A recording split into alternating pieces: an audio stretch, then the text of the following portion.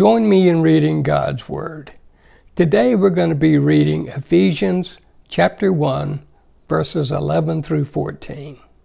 In Him also we have obtained an inheritance, being predestined according to the purpose of Him who works all things according to the counsel of His will, that we who first trusted in Christ should be to the praise of His glory.